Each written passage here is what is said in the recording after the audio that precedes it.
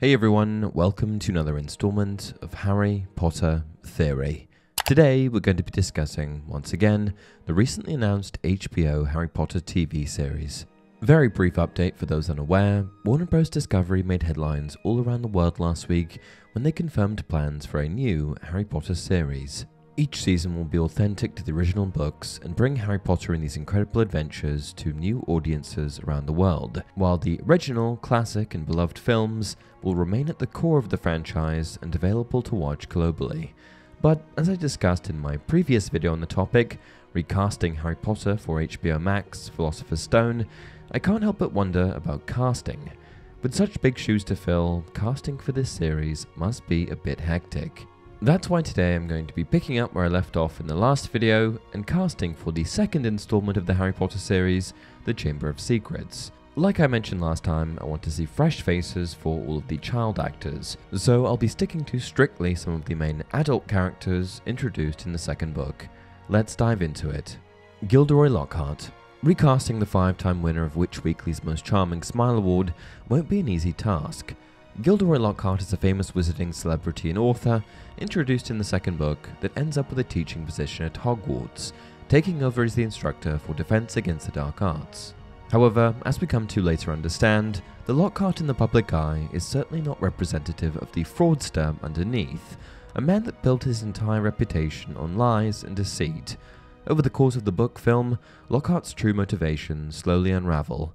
In the film adaptation of Harry Potter and the Chamber of Secrets, Lockhart is played by Kenneth Branagh, a well-known British actor and director with a career spanning several decades. Branagh's portrayal of Lockhart was praised for its comedic timing and over-the-top personality, capturing the character's narcissism and self-absorption. To me, Lockhart is Kenneth Branagh. However, as the show is likely to have a different tone than the films, it's important to find an actor who can bring a fresh perspective to the role. While Kenneth Branagh's portrayal of Lockhart in the film was beloved by many, it's important to remember that this is a new adaptation with new opportunities for creative choices. My first choice for the role would be Ewan McGregor.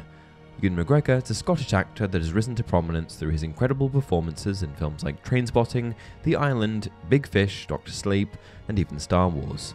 He has an incredibly wide range as an actor, having performed well in both comedic and more dramatic roles, and I think that he would be able to perfectly encapsulate both the likeable and deceitful sides of Lockhart's character.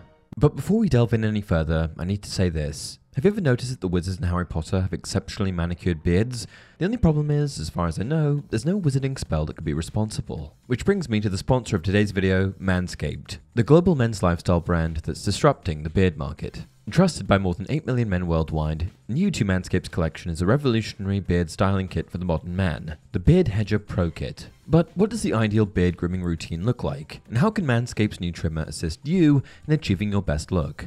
Tip 1. Know what style is best for you. Thanks to the Beard Hedger, we've now got more than 20 hair cutting lengths to choose from, all accessible with just one guard and their zoom wheel. Tip 2. Not all beard hairs grow the same. Beards can be patchy, that's why it's important to hide these issues by taking care of your skin and keeping the hairs hydrated. Included in the Beard Hedger kit is the Manscaped dermatologist-tested beard oil. Tip 3. Be patient. Growing a proper beard takes time, which is why you'll want to keep things tidy by trimming the edges with the waterproof Beard Hedger's 7200 RPM motor and titanium-coated T-blade. Tip 4. Clean your beard and make it smell amazing. Along with the kit comes Manscaped's vegan shampoo and beard conditioner, which pamper your beard with nourishing oils and antioxidants that rehydrate hair. Along with the kit, you even get a free beard accessory pack that includes a beard comb, beard scissors, and beard brush. So go to manscaped.com today and get 20% off plus free shipping when you use promo code HPTheory at checkout. That's 20% off plus free international shipping with promo code HPTheory at manscaped.com.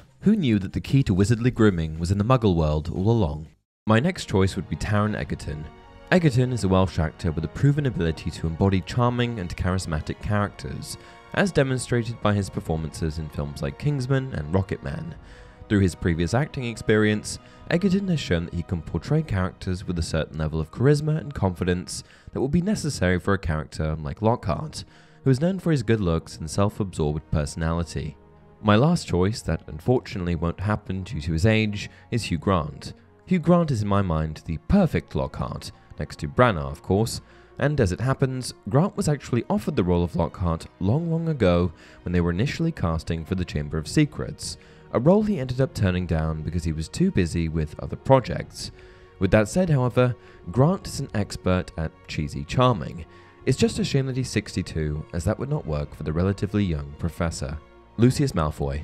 Next up, we're casting Lucius Malfoy, cruel Death Eater, father of Draco and husband to Narcissa. In the films, Lucius was played by actor Jason Isaacs, who was able to perfectly encapsulate the snide, but sometimes calamitous nature of his character. I've got quite a few choices for Lucius, and they are in no particular order. First up is Michael Fassbender. Fassbender is a well-known Irish-German actor who rose to stardom for his performances in films like Inglourious Basterds, X-Men First Class, and Steve Jobs. Fassbender is a versatile actor with a wide range of abilities that has demonstrated his ability to play complex, multi-dimensional characters in a variety of movies. Lucius Malfoy is a complex character with many layers, and Fassbender could bring a unique interpretation to the role. Fassbender's commanding presence on screen would be a great asset for playing Lucius Malfoy, who exudes power and privilege, at least initially. Luke Evans. Luke Evans is a Welsh actor and singer who is famous for his roles in movies such as Clash of the Titans, Immortals, and The Three Musketeers. He has also appeared on stage and performed in many of London's West End productions. I don't know what it is about Evans, but I think he'd be able to play the cold, aristocratic, and haughty wizard quite well. Henry Cavill. Henry Cavill is a British actor that began his career with roles in the feature adaptations of The Count of Monte Cristo and I Capture the Castle. One of his most popular roles is Superman in the 2013 movie Man of Steel. He's also very famous for the Netflix series The Witcher, where he played Geralt of Rivia. Cavill's got a great range, and I think he'd do a great job at portraying Lucius. My only issue is that he might not be too believable as a bad guy. Wildcard, Tom Felton. There's been some speculation online that Tom Felton, who played Draco Malfoy in the Harry Potter series, could reprise the role of Lucius in the new show. While this is a fun idea, I don't really want to mishmash the two worlds. Tom Riddle. Next up, we've got Tom Riddle, the one from The Diary, not to be confused with adult Voldemort played by Ralph Fiennes. In The Chamber of Secrets, this young version of Tom Riddle was played by actor Christian Coulson. For this role, there aren't a lot of names that come to mind, but for some reason, and I may be totally off on this, I think that Timothée Chalamet would do a good job. That is, so long as he's able to master the accent. His boyish good looks and what I believe to be potential to look menacing would complement the role well. I'd particularly like to hear your suggestions for this one, as I couldn't really think of many other names. Next up, we've got Minerva McGonagall. Professor Minerva McGonagall is a stern but deeply concerned witch that serves as head of Gryffindor House. In the film, she was portrayed by the iconic actress Dame Maggie Smith. One of the first names I've seen thrust into the mix is Olivia Colman. Colman is a British actress and producer that has worked steadily as an actress on British TV since the early to mid-2000s, appearing in hit shows like Accused, Mr. Sloane, Peep Show, and Broadchurch. I think she's got just the right range to play McGonagall, and I can imagine her now calling students to attention. Wildcard, Emma Thompson. Emma Thompson has actually already appeared in Harry Potter in the role of Sybil Trelawney, Hogwarts Divination Professor. However, there's something about her that just feels perfect for McGonagall. My only issue is that, like I mentioned earlier, I don't really want to mix the two worlds. Let me know if you agree in the comments. The Dursleys, Vernon and Petunia. Next up, we've got Harry's awful uncle and aunt, Vernon and Petunia Dursley, a spiteful pair that tormented poor Harry nearly all of his formative years. Vernon Dursley is characterized by his pompous, narrow-minded, and materialistic personality. He's highly critical of anything related to magic and wizards, and has a strange obsession with appearing respectable and normal to the outside world. Vernon is another character that's exceptionally difficult to cast, but with some research, I was able to come up with a few replacements. The first name that came to mind was Ian McNeice, an actor famous for his portrayal of government agent Harcourt in the 1985 television series Edge of Darkness. McNeice has also gained recognition for his roles in popular films such as The Englishman Who Went Up a Hill But Came Down a Mountain and Frank Herbert's Dune. McNeice has a huge personality, a loud booming voice, and a perfect portly build that would fit Vernon Dursley.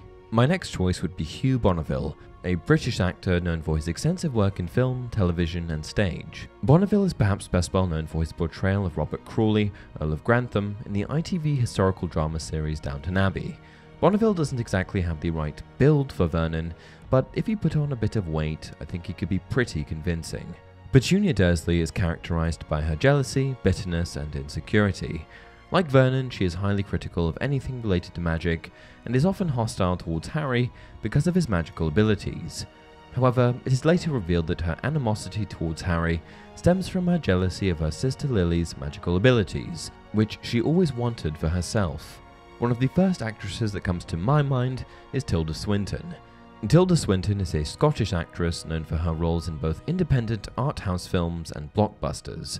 Over the course of her career, she's been cast in a very diverse array of roles, one of the most impressive, in my opinion, being her role as the White Witch in the Chronicles of Narnia.